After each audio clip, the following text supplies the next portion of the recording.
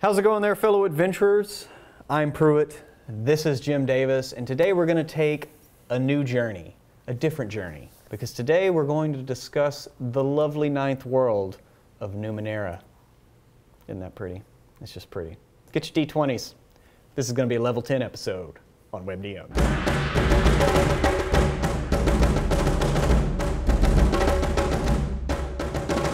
Well, Jim. Yeah. It's going to be a bit of a shock. A bit of a system shock. It's a bit of a system shock. We better roll our Constitution saving throws. Wait, no. Wait, that's no, it's going to be might defense. It's a might defense now. Yes. Let's talk about Numenera, a different game. It's a different game, and you know, honestly, we've talked about Numenera, talked around Numenera on the show before, and we've mentioned if we'd like to do a show on it, we'd like to. Sorry. It's my favorite game at the moment, hands down. Yeah. So we play a lot of 5th edition because the group as a whole likes Dungeons and Dragons. Yes. And the group as a whole prefers Dungeons and Dragons as a system. But for me personally, I am much more excited about Numenera and the Cypher system in general because it's, I really just love everything about it. Exactly. And so I've had an opportunity to run a couple of games using both Numenera and the Cypher system, which is, for our viewers who might not be familiar with it, Numenera is both a setting and a system that came out by Monte a couple of years ago. Monte, of course, was heavily involved in 2nd and 3rd edition Dungeons and Dragons. Yep. I believe maybe even past 3rd edition. So it's from his game company, Numenera. There's a couple of other systems. The Strange is another one. Haven't had an opportunity to play The Strange, but we're talking about that one day.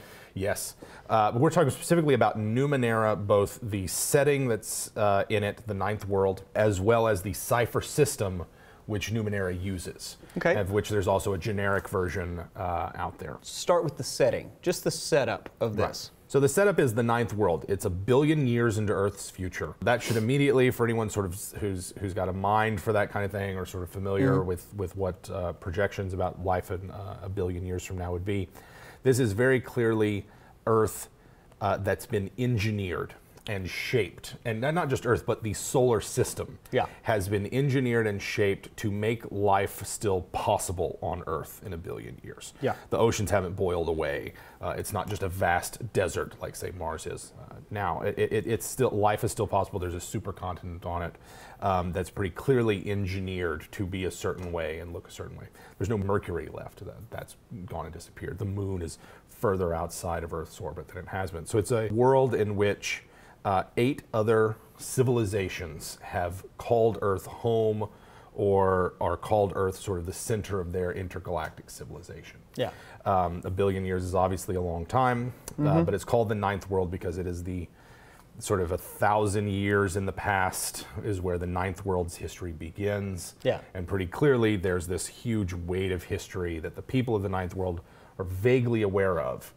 But they otherwise live in the shadow of these 8 other civilizations. And the book's very vague on what those 8 other civilizations were. Some of them were human, some of them were alien, some of them were interplanetary, some of them were intergalactic. But the point of the whole thing and why it's called Numenera in the first place is Numenera is the in-setting word for just the technology.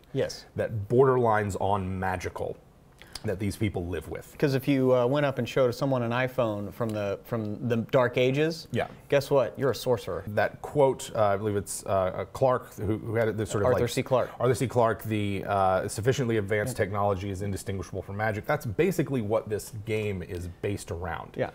And so it's sci-fi fantasy. Looking through the book and loving Jack Vance tells the dying Earth. It is. To me, a return to that idea where fantasy and sci-fi are completely intertwined and there is no difference, and they're made stronger from being put back together. And I think it's, in that respect, it's a refreshingly new setting. A lot of the tropes are familiar. It's still, you know, they're still a medieval style setting, in which case most people are subsistence farmers. There's not the civilization isn't as complex or built up as it could be.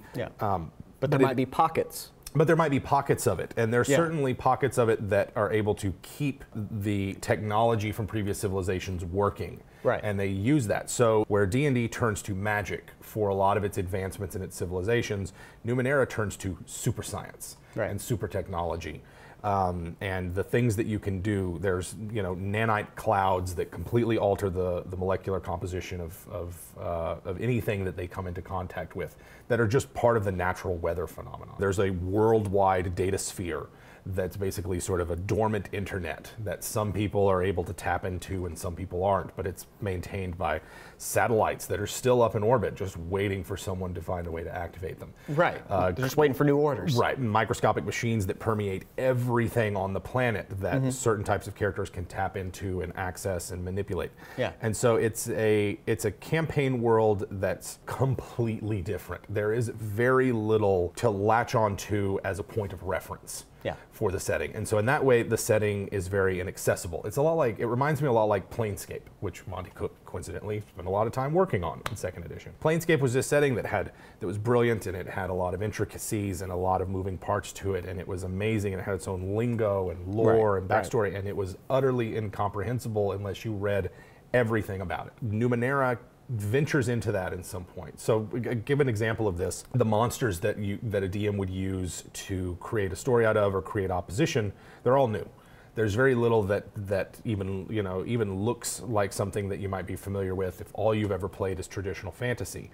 Well, yeah, because our fantasy is based off of real world mythology. So elves and goblins and dwarves and these are sort of a all frame of reference. Yeah, they're all in our mythos, in our pop culture. In a lot of ways, I think that Dungeons & Dragons has helped propel that since the 70s to where we are now, in terms of just the fact that people know what an orc is. Yeah. Or an elf, outside of this very narrow range of players and people who like fantasy literature. Yeah, or before people who just read Tolkien. Right, and so with Numenera, there's not that common frame of reference. Right. And so DMs are going to have to do a lot of work in terms of looking at the setting, what's in the setting that they like, what's in the setting that they don't like. They're going to have to read the creature manual, basically, both in the main rulebook and in the separate bestiary of the 9th world, just to get a feel for it. They're going to have to build up their store of knowledge about this world.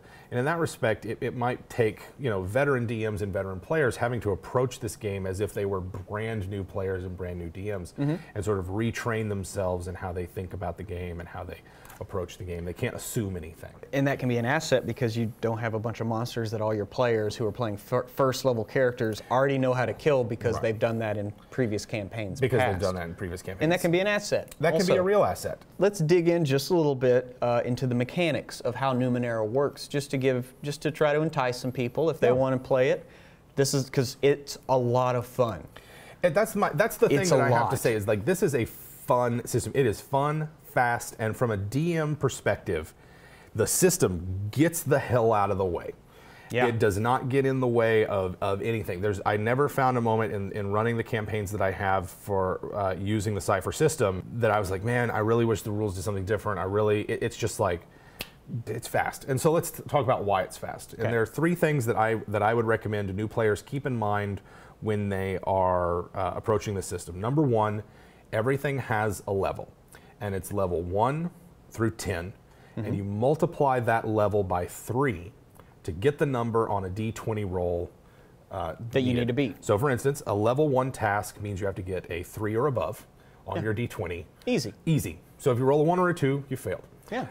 Astute viewers will note that you can't roll a 30 on a D20, and so there are things that a player can do to lower the difficulty of something. Exactly. There's a lot of different ways. Skills lower the difficulty of something.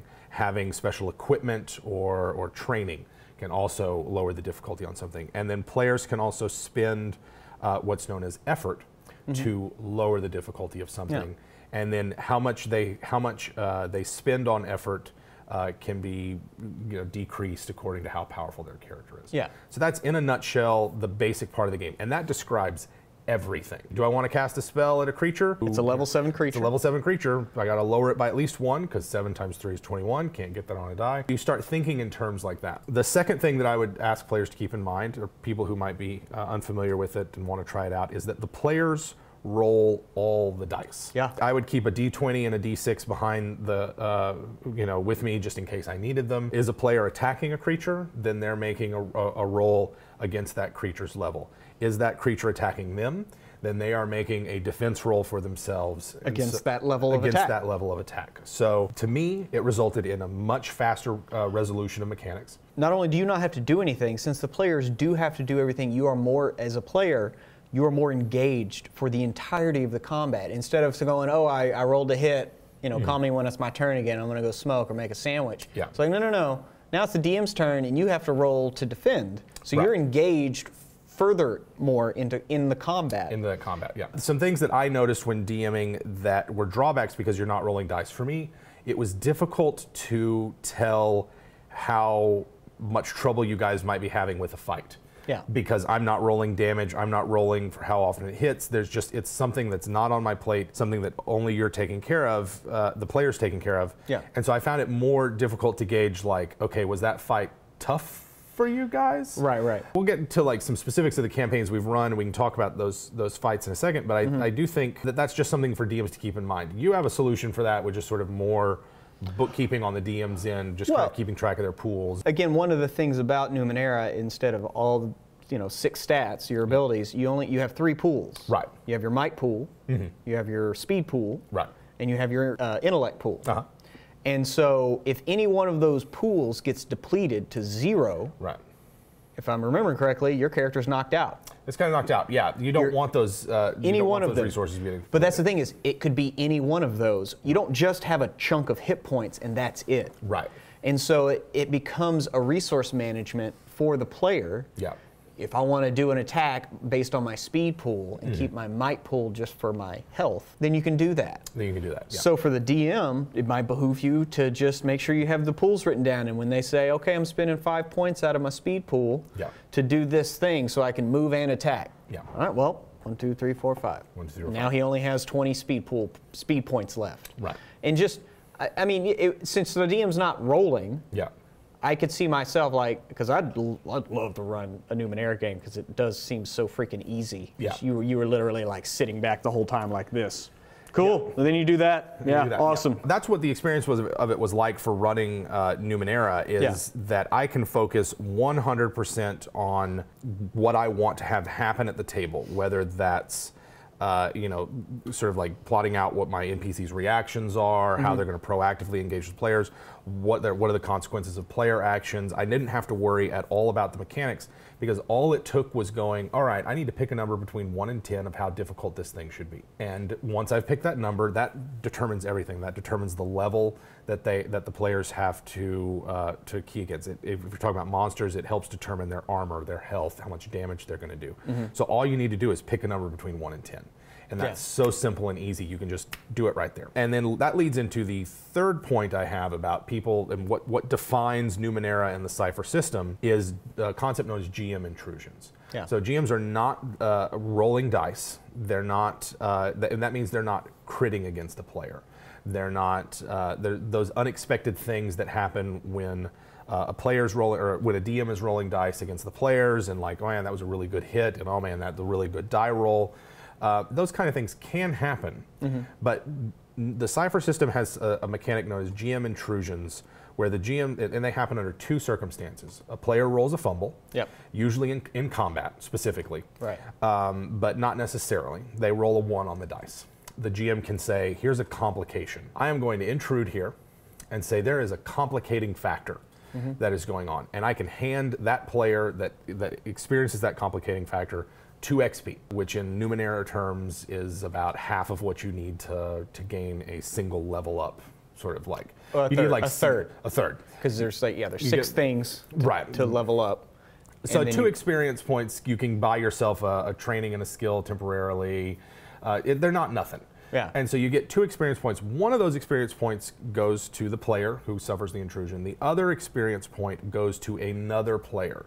Of that player's choice. Right. And in some ways it's similar to Inspiration in 5th edition. Yeah. In which players then can engage with other players and go, you know what, I really think you've been on a hot streak with role playing today, let me give you one of my experience points. Yeah. The player also has an opportunity if a GM intrusion is in play to spend a point of XP to say, no thank you, don't want that GM intrusion. Yeah, I don't need the floor falling No thank you. falling out in front of me. My lifelong enemy has not tracked me down and is about to attack me. Yeah. I'm spending an XP to do that. And then the DM goes, all right, no problem, and they save that for later.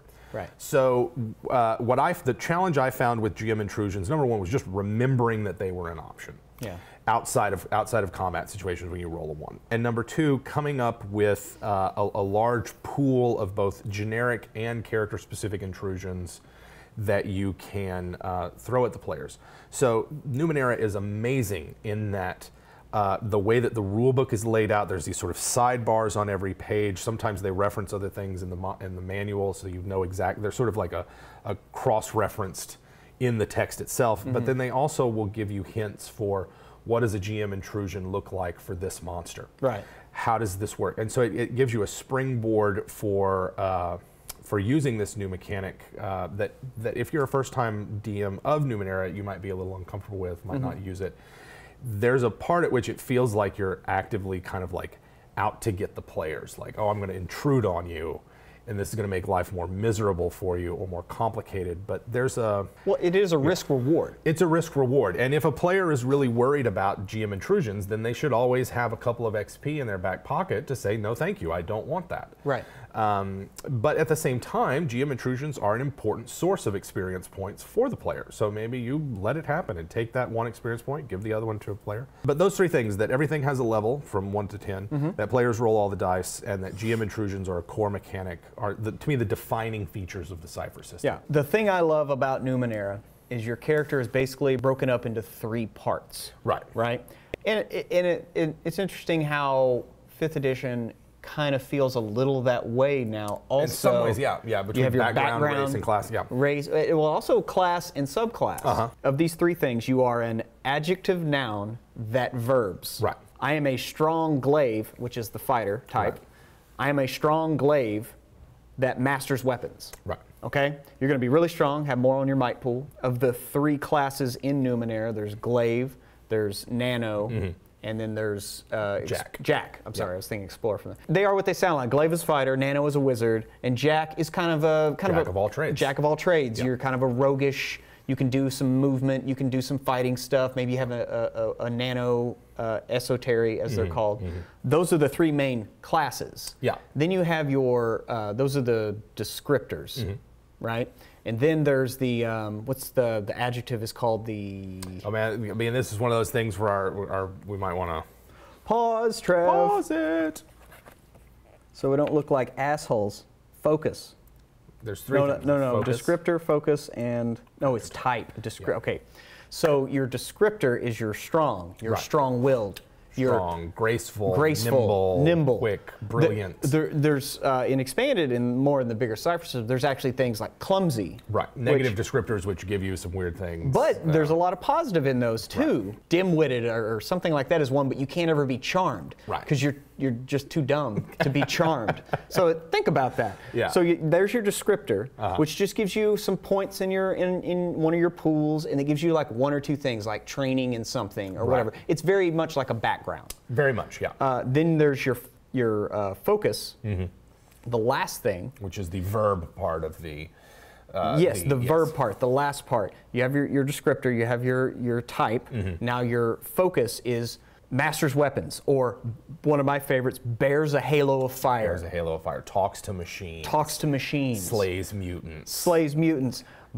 Murders. Murders is one. There's a descriptor that's just like, I'm a strong glaive that murders. That murders. And you're really good at killing things. Yes. And that's rides the lightning, skulks in the dark. Oh, rides the lightning. Explores dark places. Yeah, rides the lightning would be the way I made Theron in Numenera. He would be an intelligent nano that rides the lightning. And it's all lightning damage, and you can teleport from one place to another. One place to another. And so I love the way that characters are made in Numenera because of that, the adjective, noun, who, verbs. The first time I got Numenera, I was like, I gotta play Planescape with this. It seemed the perfect fit. And so I ran the Infinite Staircase, Tales from the Infinite Staircase, using Numenera, and just with no prep conversion at all. No. I would sit down, I would read a chapter that I was going to run out of Tales from the Infinite Staircase, I would let it percolate in my mind a bit, and then we'd play. And I would use a rough guide from hit dice to level, and that was it. Yeah. Everything else was converted on the fly while it was happening. And so the classes, the characters that you guys were able to make using Cypher would have been a nightmare to make in D&D. Oh my God. So the party consisted of a fairly straightforward Barriar brawler. You know, for those of you unfamiliar with Planescape, they're basically like a goat centaur. A rogue Modron, who eventually became a gnome because of some time that they, a 12-foot tall gnome, because of some time they spent in limbo. Yeah. A Lantern Archon, the spirit of an actually dead PC from another campaign. Yeah, well, because Emma, anybody who's watched the live play, plays a character Fabian all the time. Yeah, and our other friend, Autumn, right, wanted to play a version of Fabian, so he played the version after he had died and had become a Lantern Archon and was going through the planes. He's on the Infinite Staircase, far from home, but your character, who was a living psychic weapon bred by Illithids, to do whatever it is that Illithids breed psychic weapons to do. Well, I just saw it as like River Tam from Firefly, but taken to the fantasy nth degree. Absolutely. Yeah. Like instead of martial arts, but if they mess with your brain to make you telekinetic and whatever. And so I made her name. Her name was TK808, which was her designation in the Illithid, hive mind. She was a telekinetic number 808. Right. And she escaped. And when the adventure started, it was literally like, the adventure started 15 minutes after she walked through a portal and ended up in, we started in Sigil, right? You started in Sigil, yeah. We started in, so she had 15 minutes after walking through a portal she found out about to get away from the Illithid colony. And that's where we started the adventure. That's where we started. So we have this party that's just all over the place. It would have been very difficult to run in any edition of D&D. Yeah. And so I decided like Numenera and just the Cypher system in general would perfect fit for Planescape. I've done other things. We've run a Star Wars game using the Cypher system, set in the days after Return of the Jedi, and right after Return of the Jedi, and you guys were scoundrels looking to steal Jabba's fortune.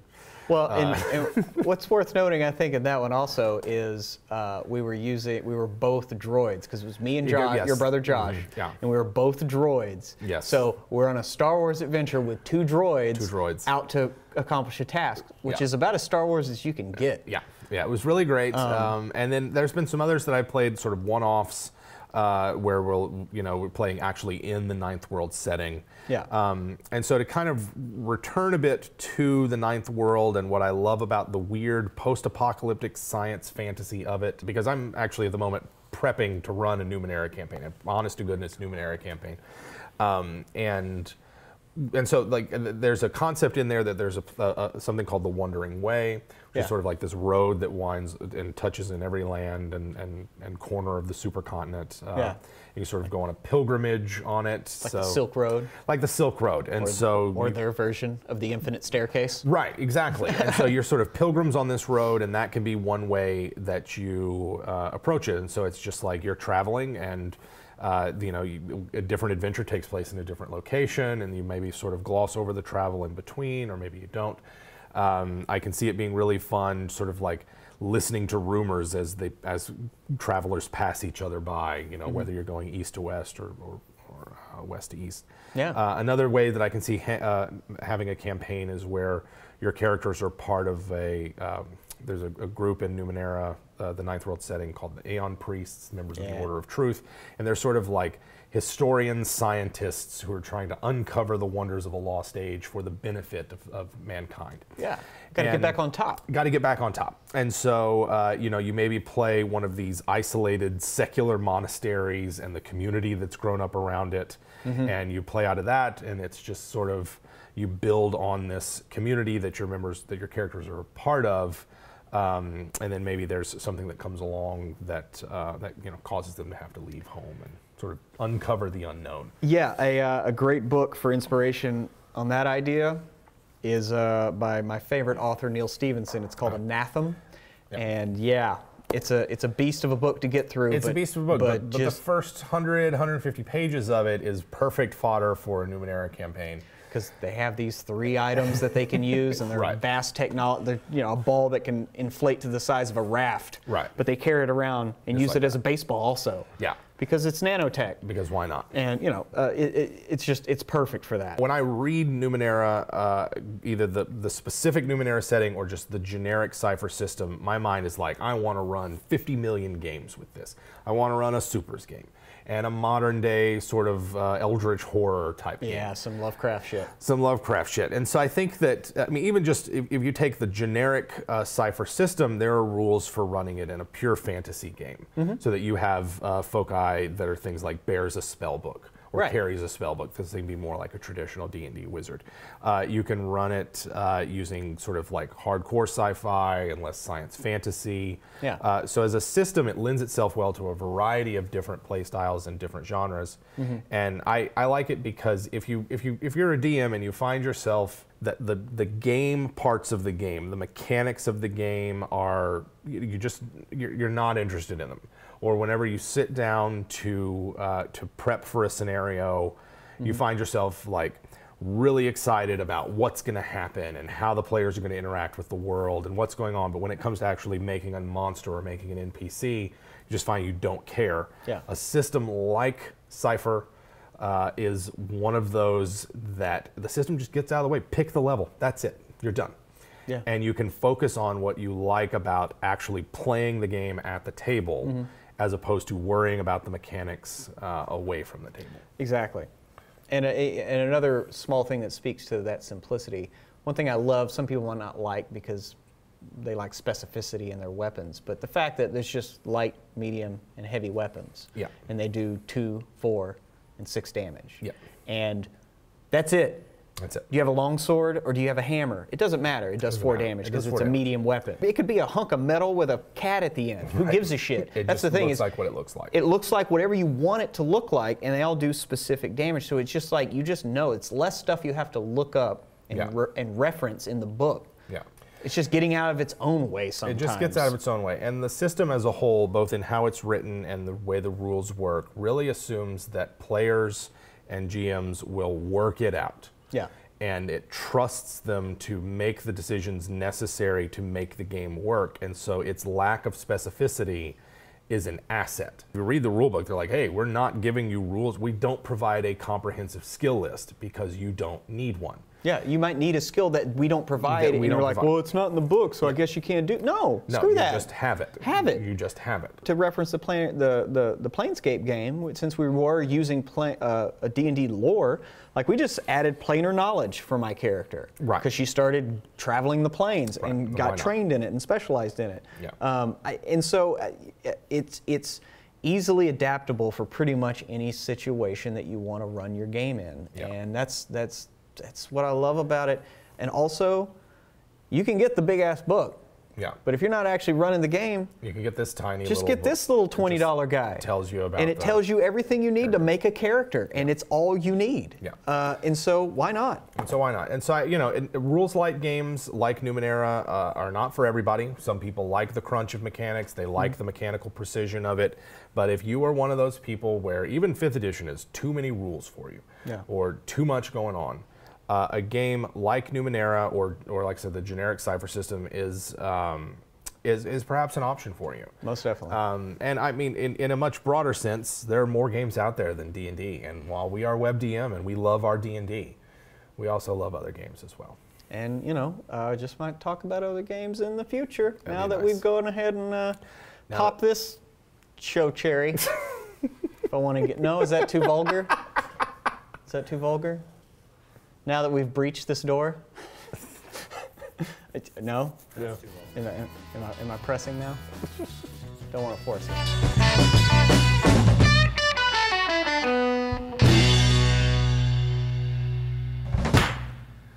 And they have a reference to go to, so we don't have to be as specific. Whereas Numenera, half these people might not have this book, so we are going to be their only source. So we're going to have to talk about things a little bit more in depth. I don't know. Yeah, I don't want to be. I want to give enough breakdown of the rules of Numenera so that they know what we're talking about. And when we say things like how easy it is to DM for, and how it frees the DM to focus on playing the game well and creating interesting scenarios as opposed to worrying about the rules. which for me was a phenomenal experience. To DM without ever having to worry about the rules was a very interesting thing. Okay. So we ready? Ready. All right.